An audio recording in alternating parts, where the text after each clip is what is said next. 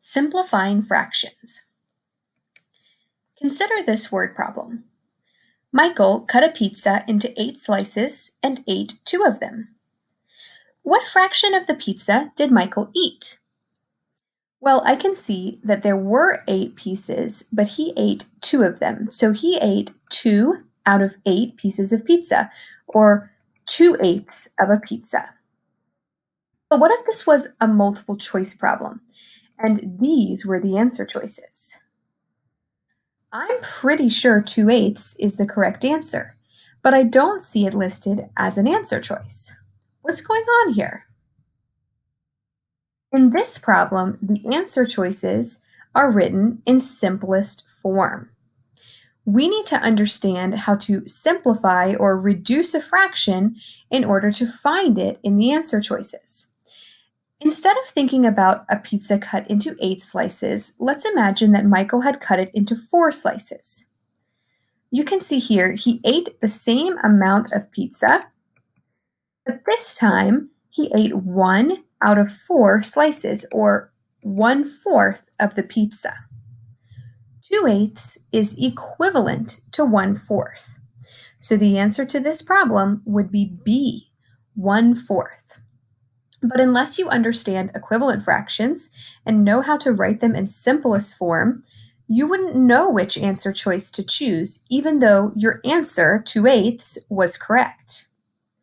So what is simplest form? Writing a fraction in simplest form means finding an equivalent fraction with the smallest possible numerator and denominator. How do you simplify a fraction?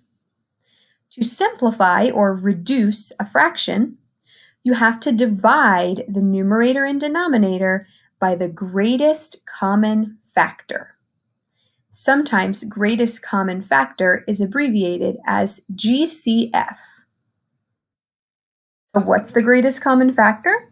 It's the largest number that you can divide both the numerator and denominator by evenly. Let's look at an example. Remember, factors are all the numbers you can divide a number by. So let's think about writing 2/8 in simplest form. To simplify this fraction, we have to look at the factors of both numbers, 2 and 8. We can set up factor T-charts to find all the factors of 2 and 8. So when I'm finding factors, I'm thinking, which numbers can I multiply together to get 2? Which numbers can I multiply together to get 8? Those are going to be the factors. Let's start with 2. I know that 1 times 2 is 2. So 1 and 2 are both factors of 2. Actually, they're the only factors of 2. Now let's think about 8. 1 times 8 is 8. And 2 times 4 is 8. 1, 2, 4, and 8 are all the factors of 8. Well, which factors do they have in common? I see 1 on both factor T-charts, and I see that they both have 2 as a factor. Which of these is the greatest common factor? They have 1 and 2 in common, but 2 is the greatest common factor. It's the biggest factor that they both have.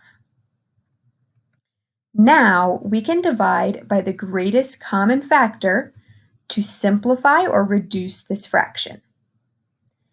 2 divided by 2 is 1, and 8 divided by 2 is 4. So 2/8 in simplest form is 1/4. Let's try another. Remember, to simplify fractions, you just have to divide by the greatest common factor. Let's try simplifying 6/10. We need to look at the factors of 6 and the factors of 10. So I'm thinking about all the numbers I can multiply together to get 6, like 1 times 6 and 2 times 3. Those are the factors of 6. For 10, we have 1 times 10 and 2 times 5. Those are the factors of 10. Now let's look at which factors they have in common. They both have a 1 and they both have a 2. But I only want the greatest common factor, which in this case is 2. Now I need to divide both the numerator and the denominator by 2. 6 divided by 2 is 3, and 10 divided by 2 is 5. So 6/10 in simplest form is 3/5. Let's try one more. Remember, we just have to divide both the numerator and the denominator by the greatest common factor. Let's try simplifying 8/12. We need to look at the factors of 8 and the factors of 12.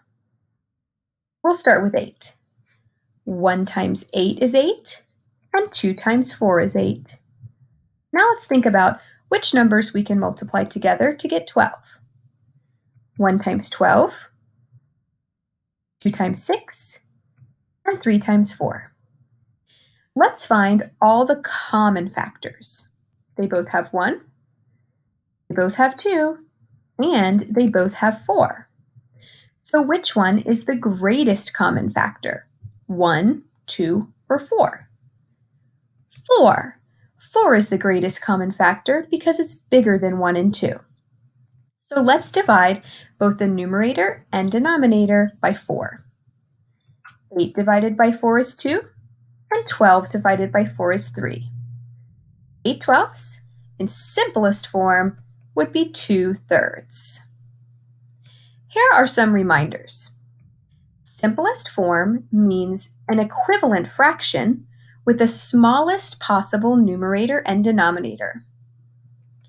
To write a fraction in simplest form, divide the numerator and the denominator by the greatest common factor.